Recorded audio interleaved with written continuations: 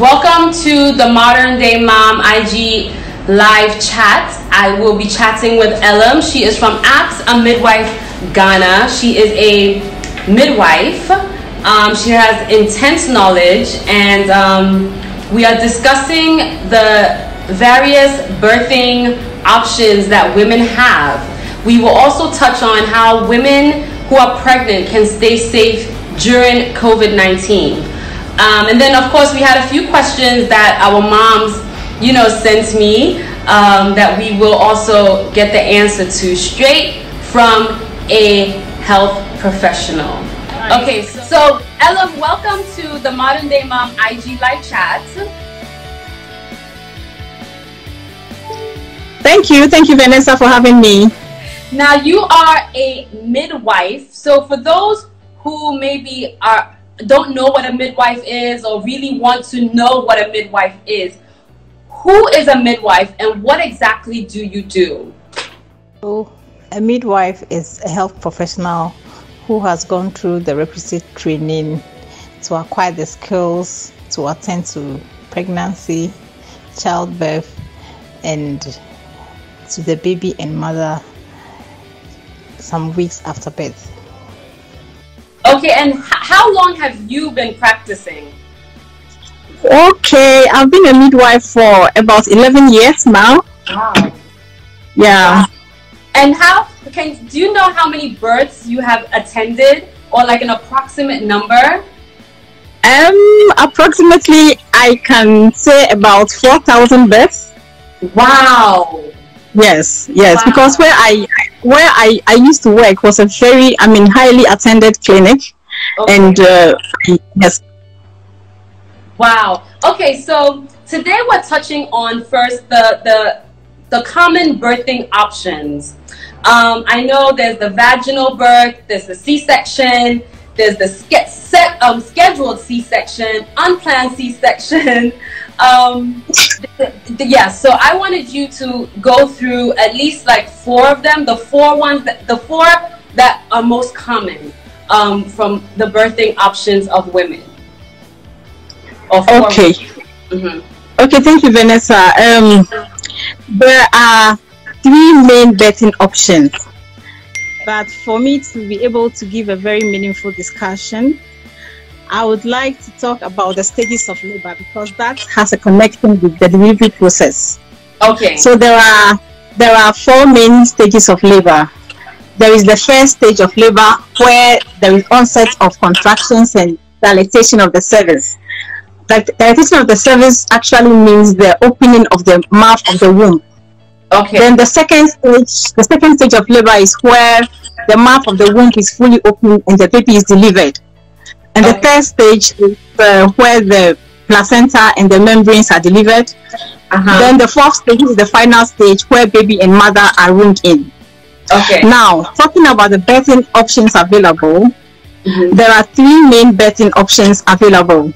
Okay. There are vaginal, or we call it spontaneous vaginal delivery.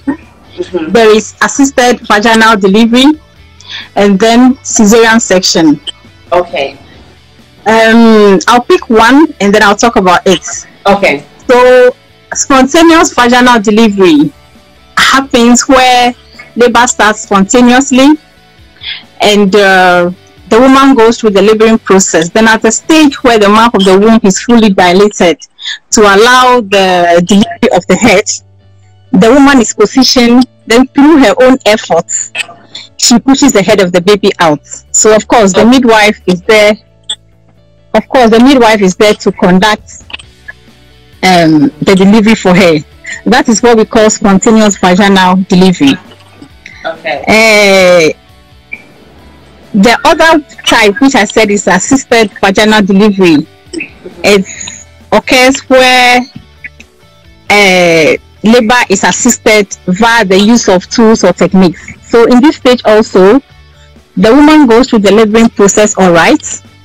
And at the point or at the stage where the mouth of the womb is fully dilated to allow the head of the baby to come out, usually due to exhaustion or other findings by the midwife or the doctor attending to the birth, there is the use of vacuum a cup which is used to deliver the head of the baby, or forceps. So in this case, the birth is assisted. So what happens is that the difference between the spontaneous vaginal delivery and the assisted vaginal delivery is that both, for both of them, is the birth is via through the birth canal. But the difference is that one is through the woman's own efforts, and the other one is done through the use of vacuum or forceps. Okay. The other type of delivery available is a surgical one, where the woman is taken to theater, she's anesthetized, and an incision is made at the abdomen, and then baby is delivered surgically. So that is surgical, that is cesarean section. There are two types of cesarean section. Cesarean section can be elective or emergency.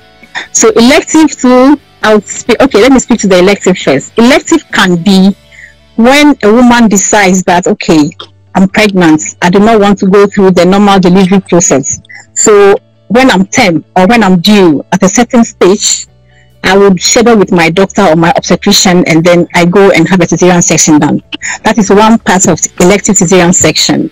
The other part of elective cesarean section is where the woman goes to antenatal, and then during antenatal there are investigations, assessments, histories taken, and all these things are done for you. So at this stage, due to findings such as age of the mother, post date, disproportion, lie of the fetus, all these findings may not, or other medical conditions, and the woman is not safe to deliver vaginally. Then again, when she's STEM, she's booked, and then cesarean section is done for her. These are the two types of elective cesarean section. The other one I spoke about was emergency cesarean section. For this one, the woman goes through labor. Usually when you are in labor, the midwife monitors you on a certain graph we call partograph.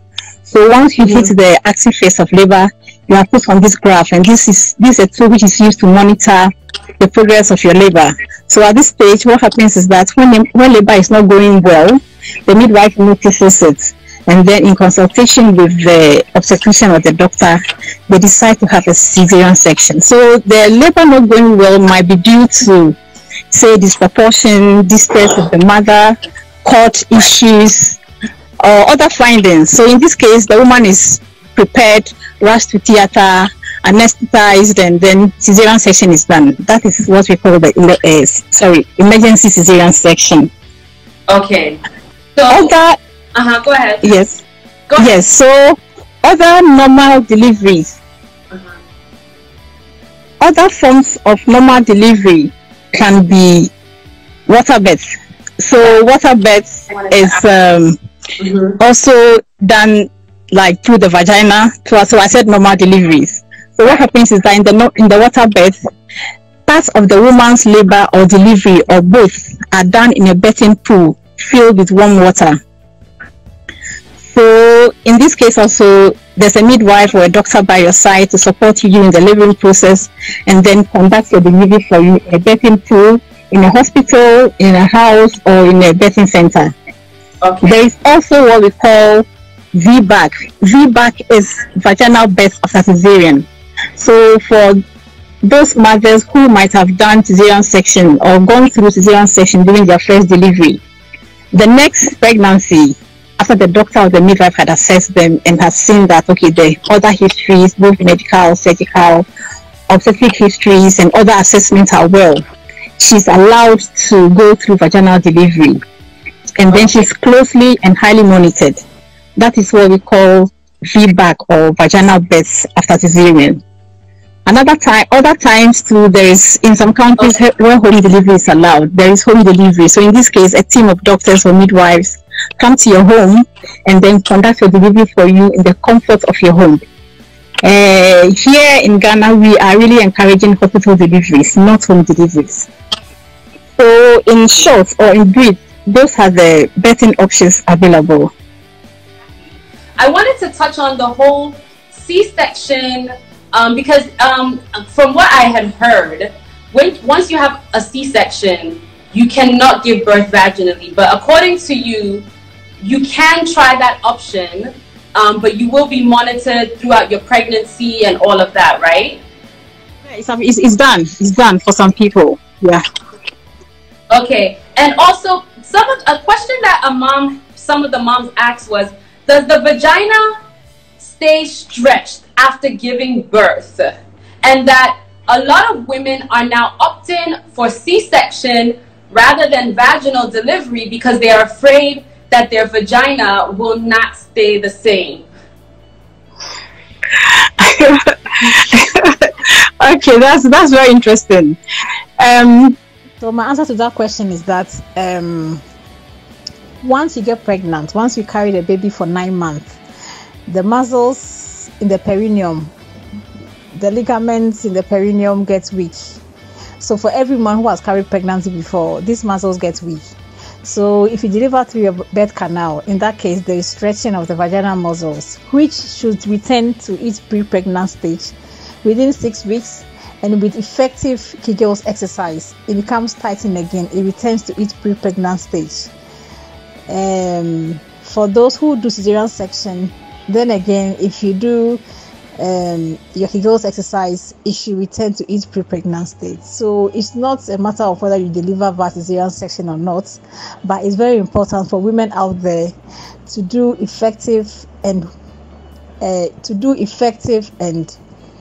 prescribed Kegels exercises to bring their perineal muscles to its pre-pregnant state and to tighten their vagina again. Thank you. How long should a woman wait before having sex after giving birth naturally and via C-section? Okay, so here is the thing. What happens is that when you deliver, there is no time frame for you to be given an instruction to say, hey, do not have sex or do have sex. But we say that once the woman is comfortable, remember I said earlier on that after 6 weeks, usually after 6 weeks, your vagina returns to its pre-pregnant state. However, if you are comfortable and you feel you want to have the sex, it actually depends on the condition of the woman and whether she wants to have it or not. Okay, and that's with both vaginal and C-section? Cesarean section. Yeah, it's all about comfort. Okay. It's all about comfort of the woman. Yeah. Because my guest last week, she said that after 2 weeks, she's had 4 C-sections, but she said after 2 weeks she starts having sex. And I was like, yes, once she's comfortable. Yes, okay. Once she's comfortable, it's okay. It's okay. Okay, also, what advice right now would you give women who are pregnant during COVID-19? Okay, so Vanessa, that's very important. The COVID-19 pandemic is a serious one, and trust me, people are dying out there. It's imperative for us all to observe the precautionary measures announced by WHO and all the World Health bodies, including Ghana Health Service and the President of Ghana. Though the lockdown has been lifted, my pregnant women are very special. I would like to say that as much as possible, they should take their prescribed medications at all times. And then again, maintain social distancing as much as they can. Now, wearing of masks has become mandatory, so they should ensure once they step out of their homes, they need to wear masks. And it's not just wearing the mask, but wearing the mask properly. I know it's quite uncomfortable because it's a new lifestyle we are all trying to adapt to. It's quite uncomfortable, so we need to wear masks. They need to wear their masks properly. Then, very important one too is washing of hands very frequently with soap and running water, and then sanitize your hand as anytime you touch any surface. Seriously, if you do not have anything to do in town, please stay home. That's very important. Those are the messages I'll give to my pregnant women out there. We will protect our babies, because all this is going towards the safety of the mother and the baby. Right. And what about those who have to go for their prenatal visits? How it's obviously the same precautionary measures that they should take, and isn't it? Yes, the same thing, because example, if you'd have to go for your antenatal date, you need to go to see the midwife. If you envisage there's going to be crowding, you would have to wait. There again, ask a midwife can come to your home to conduct your antenatal care for you at home, because most have that if that is what somebody would wish for, stay home. But if you have to go and see your midwife, please go and observe social distancing, wear your masks once you step out there, carry your sanitizers around and sanitize your hand every now and then when you touch the surface. So those are the things that we need to do. Okay, so Randy is messaging, I think, for his wife. He's a male and he has not been able to attend antenatal classes due to COVID, because you know right now the woman can go, but they don't want you coming with like your partner or anyone. So he wants to know, for the man, how can he now educate himself and get the education that he needs? Please come again, Vanessa. I lost it. Come again. So basically, he said Randy wanted to know. He's a dad who is not able to attend antenatal classes due to COVID, and he wants to know how he can educate himself, especially being that he's going to be a first-time dad. He wants tips, usually you can go with your partner, but right now due to COVID, they don't really allow your partner to even go with you for your prenatal checkups and things of that sort. So he wants to know how he can get information to educate himself. Okay, so you can call the Ask a Midwife line. We have midwives out there who are ready to give you information on what to do. We could come to your home to conduct your antenatal care with you and give you other advisory as necessary. Okay, so Randy, what you can do is send me a DM and then I will give you the contact for Ask a Midwife, and then you can contact them directly and then they can give you all the help and all the education you need, especially being a first-time dad. It's a new phase, a new chapter in your life. So we definitely want to make sure you get all the education you need.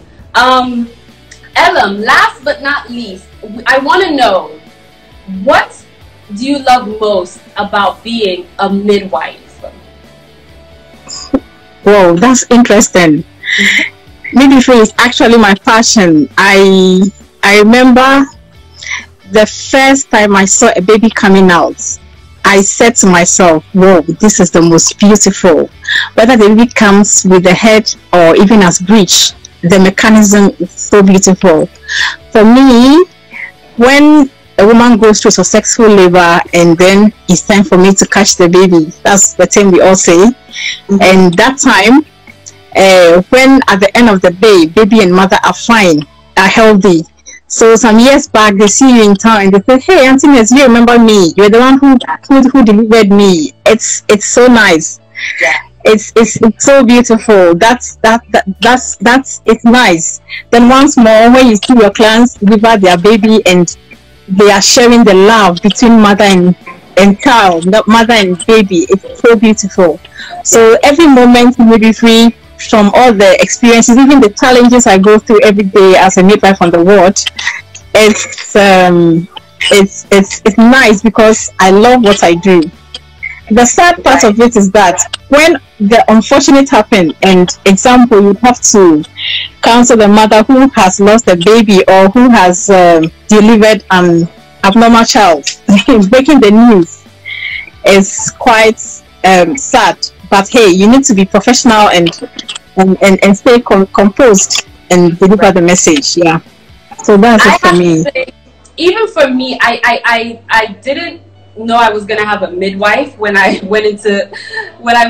started having contractions and I went to give birth, when I went into labor. But I ended up having a midwife, and I found her to be very comforting, very calming. And I don't know if the experience would have been the same if I hadn't had a midwife, but she just knew how to make me feel comfortable and confident that I was gonna be able to deliver my child successfully.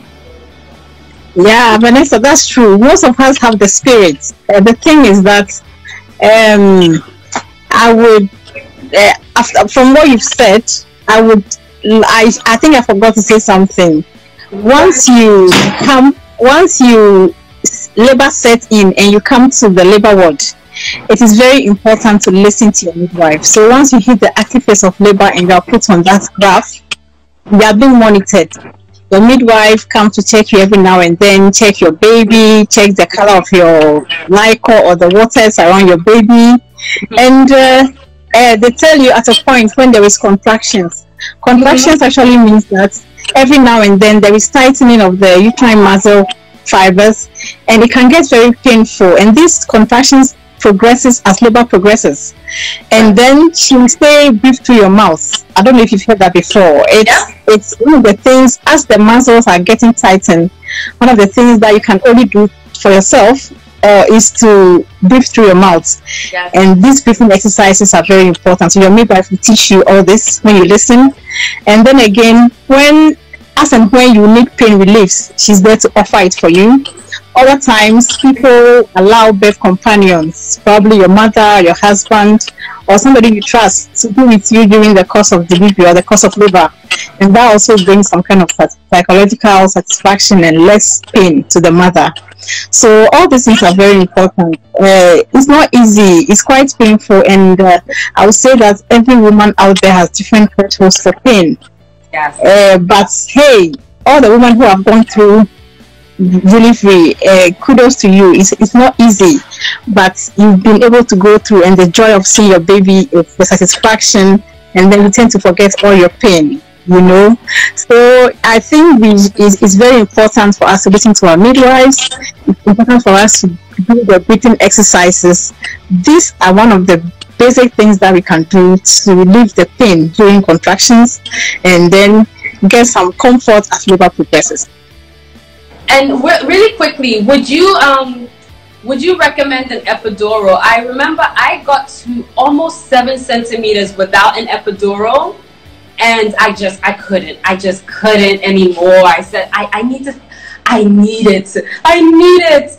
And my midwife was like, okay, well, you literally have a few minutes to decide for sure, because I had reached that mark. Because after I think 7 centimeters, you can't take the epidural, or 8, something like that.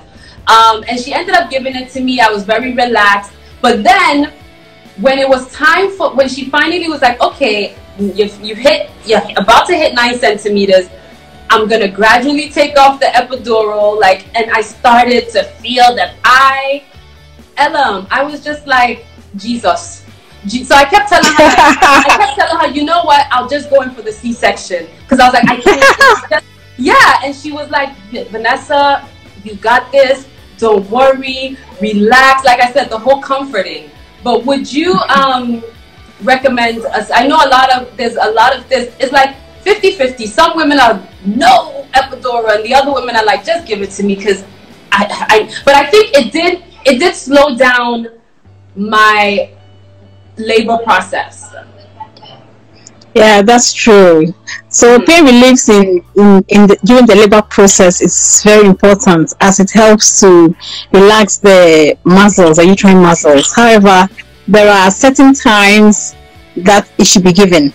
So of course the midwife is well knowledgeable and she knows when to give. Like you rightly said, epidural may delay the stage, your dilatation, or even delay the first stage of labor to some extent. Yeah. Okay, so we're talking about the pain reliefs. Mm-hmm. So I'm saying that as and when you need it, your doctor or your midwife will give it to you. That's it. That's the best I can speak to it, because it's quite technical out there. Yeah. Okay. Elorm, I think that you summed up everything that we wanted to talk about for today. We did all the let me just make sure. Oh, and for you personally, this is the last question. Where do you usually attend deliveries? Is it a birth center, the home, or a hospital? Hospital. All my deliveries all my deliveries, I had a chance to go through quite a number of spontaneous vaginal deliveries, and they were all done in the hospital, and that's is very important. Hospital delivery is very important, yes. Especially in Ghana. Especially in Ghana, yes. Okay. Elorm, I want to thank you so much for joining me today. I enjoyed the conversation so much. Okay, Vanessa, thank you too. Thank you for having me.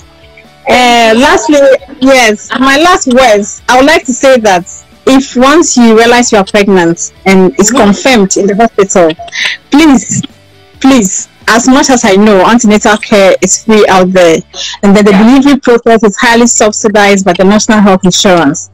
Please do well to visit the antenatal clinic, because there, at the antenatal clinics, investigations are done for you. You are put on the national immunization for pregnant women. Prescribed medications are given to you. You are taught to identify the danger signs in pregnancy. There is birth preparedness plan made for you. You interact with those who have already done labor or who have already gone through delivery. And then so it's very good. So please, no woman should miss out on antenatal. As much as you can, at least 12 visits is very imperative. It's very important for all women out there to go to antenatal. And also, when a woman finds out she's pregnant, she shouldn't be afraid to get the education that she needs. Exactly. That's something that young girls, if they, unexpectedly, grown women, they get nervous, and then they think that they can care for themselves, but you need to be educated. And first of all, you need your prenatal vitamins. You need to get your checkups, as you said, just in case, God forbid, something is wrong. Then professionals know how to deal with the situation. Exactly. Okay. Thank you, Vanessa. Thank you so much for having me.